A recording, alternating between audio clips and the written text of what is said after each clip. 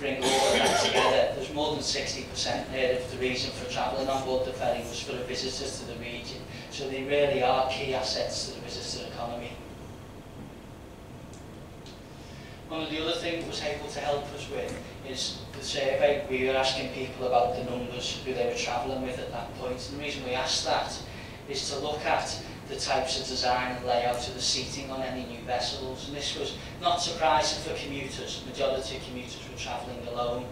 But for our leisure groups, what it did identify for us is the numbers of people travelling were with maybe 1 or 2 children or as couples. So what we thought was a really big family market, actually the research was telling us something else. And that will impact on the design and layout of the seating of the new vessel. We won't create seating groups of 6, 7 or 8 seats. We'll be more looking for focus around 4 seats. And it's that type of detailed information which will be really useful when we start to go into the design. But more pleasingly for me particularly and for the team too, and this has been shared with staff members, we asked a very simple question around the satisfaction of the current service. So from a leisure perspective, we got 86% of people that are either satisfied or very satisfied with the existing services we offer, and more pleasingly, 94% of our commuters felt exactly the same.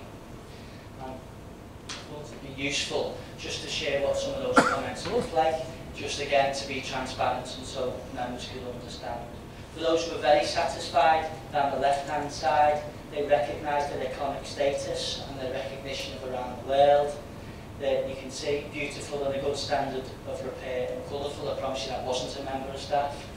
And it's pleasing to get to work, and the free coffee was mentioned by the commuters, which is always a very popular thing.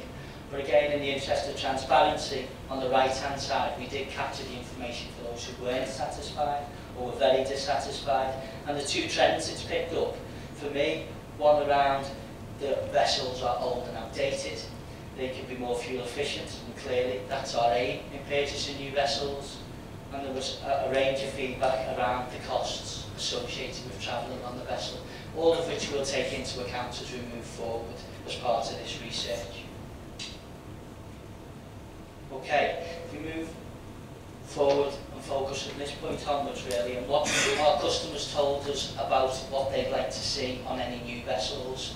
And really, for us, the key message was more about the experience rather than the look and feel of vessels. It was very evident for us.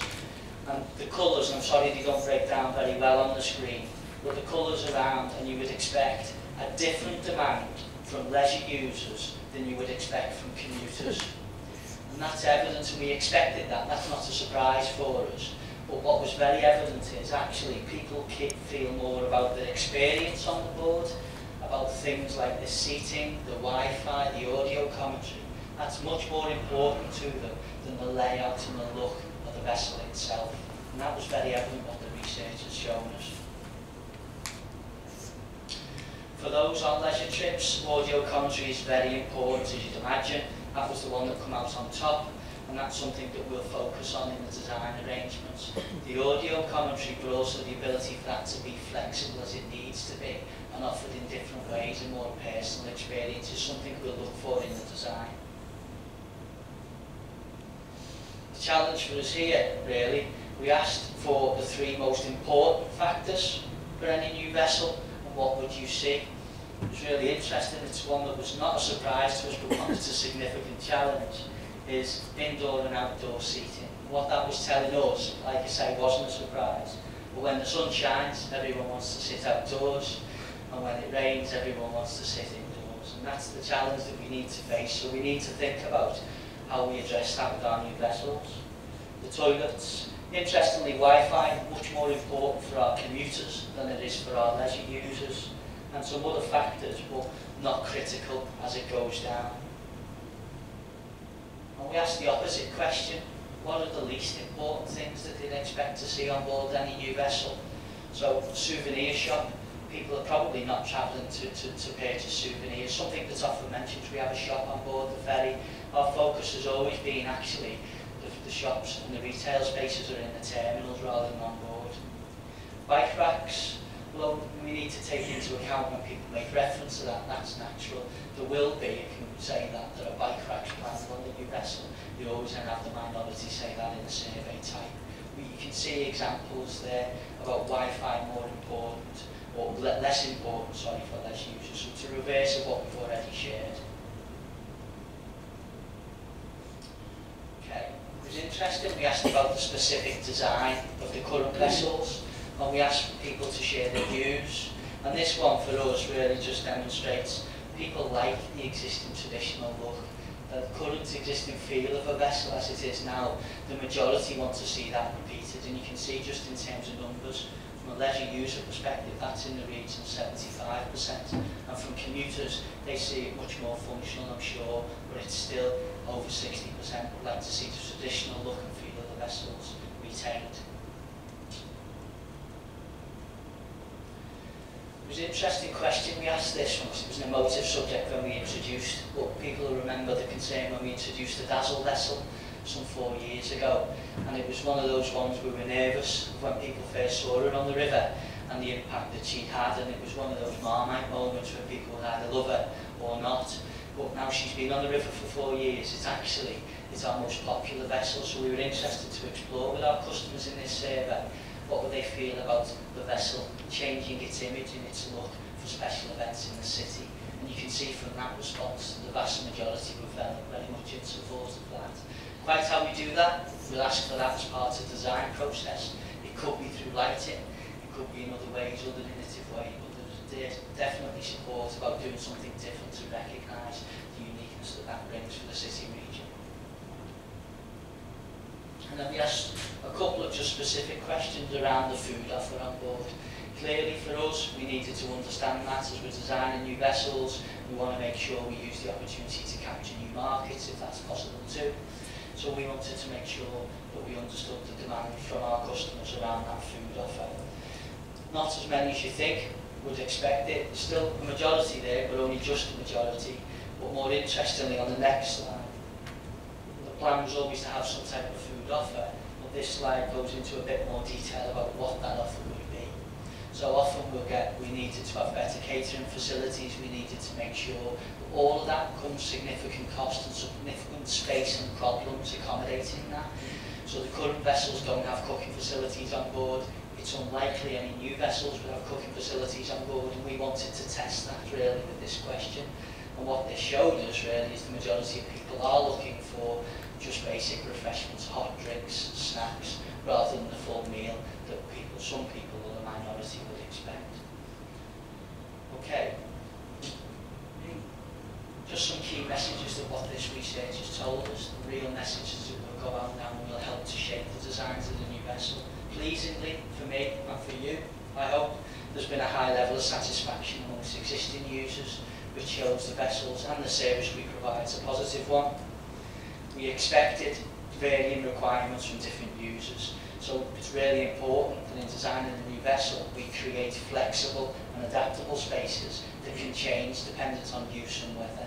So really a commuter will have different demands than someone on a leisure, and a different demand again than people on an evening cruise. The customer experience on board is more important than the look of the vessels themselves. And for me, it was really pleasing, the last point. There was nothing in the research that was left field for us. So for us, there were no surprises in that detail.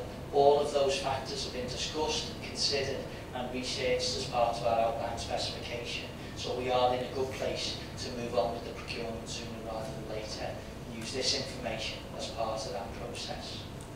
So,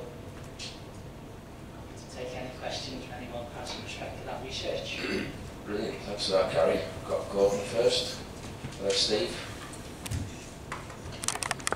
Thanks very much, Chair. I wonder, Gary, if you remember a trophy like this one in front of the chair not many years ago for the ferries. It was very good to see that one. You talked about visual information screens. Is that possibly a way of informing people, the public generally, of what local events are happening and also bring in a revenue stream? Yes, simply. It's something we're exploring at the moment. One of the questions we asked, we obviously haven't shared every single question in the research, and one of the questions we asked was around sponsorship. The majority of customers are open and receptive for sponsorship, something we're actively exploring, as you already know. But yes, whether it's the existing vessels or the new vessels, we are looking to put visual screens on board. It's a way of sharing information with our customers, which is probably a little bit more dynamic than the leaflets, but it still would be supporting that. And yes, there's a potential revenue stream from doing so. Steve? Yeah, one of the issues we've had with the current vessel is the fact it's got a funnel running through the centre, and that makes it almost impossible for all of the audience to be in one place at one time, to have a clear view. So if you were putting an event on, it'd be very difficult. I went on the murder mystery night, and we had to go around the deck to find where the murder was done and so on and so forth. It was fun, but complicated.